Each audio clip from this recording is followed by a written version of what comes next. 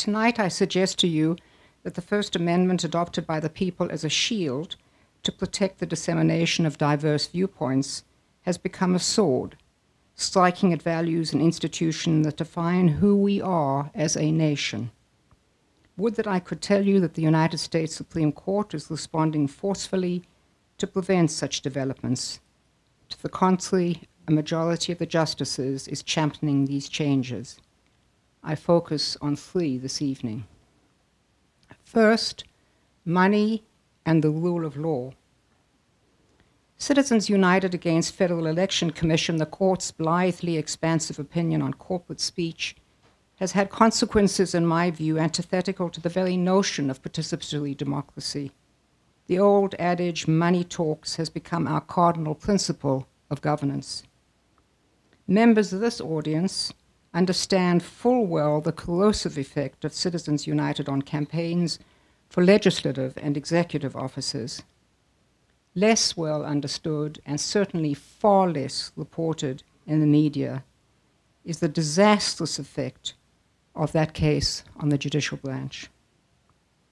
Exhibit 1, an earlier case, Republican Party of Minnesota against White, decided in 2002. Every state has a written code of judicial ethics to which its judges must adhere. At issue in White was a provision of the Minnesota Code of Judicial Ethics that prohibited candidates for judicial office from announcing their views on disputed legal or political issues. The Minnesota Judicial Ethics Rule, like all others, was designed to preserve both the appearance and the reality of judicial neutrality.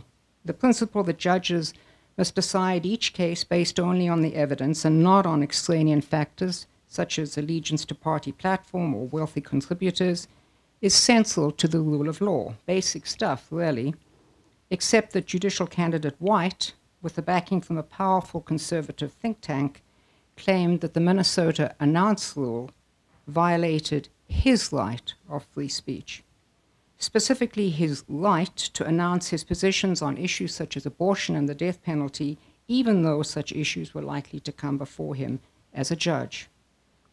5 of the justices of the Supreme Court sided with White.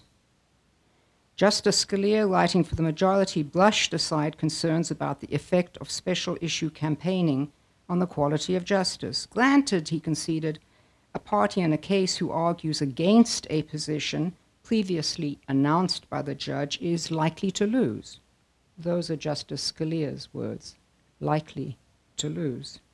But so long as all litigants taking that stand in the judge's court are also likely to lose, he reasoned, the judge is applying the law even-handedly, and there's no cause to complain.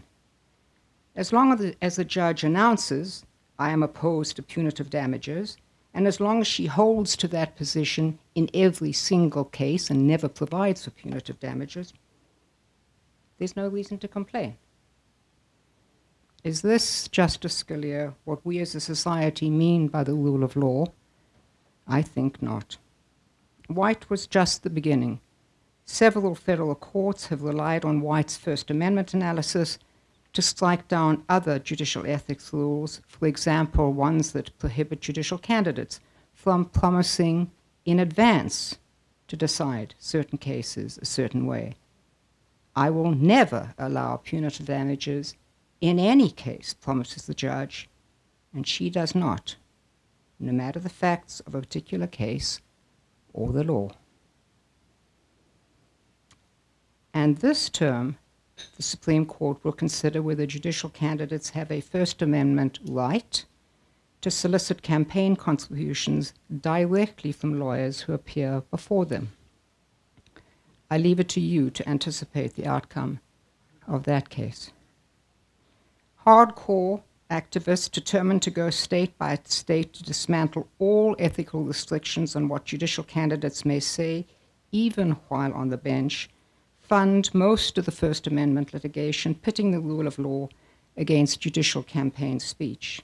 Their goal has nothing to do with enhancing the marketplace of ideas or enriching public discourse. Their goal is to buy the loyalty of judges who will then rule in favor of the group's special interests.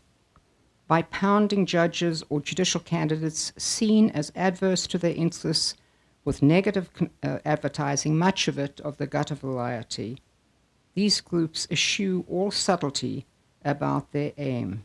It is to buy the loyalty of judges who will rule in their favor. And the strategy is working, for there's growing evidence that these, quote, free from all ethical restraint campaigns do in fact affect the outcome of cases. And the worst part of this, I quote, the crisis of confidence in the impartiality of the judiciary is real and growing. Left unaddressed, the perception that justice is for sale will undermine the rule of law that courts are supposed to uphold. These are the words of Justice Sandra Day O'Connor, who has been sounding the alarm across this country. In South Africa, I watched as the rule of law was perverted to maintain the power of the powerful. As a young law student at Yale, I found here a society striving for justice, a society where law was a force for democracy. It opened school doors for black children. It helped secure the right to vote for every citizen. It gave women control over our bodies.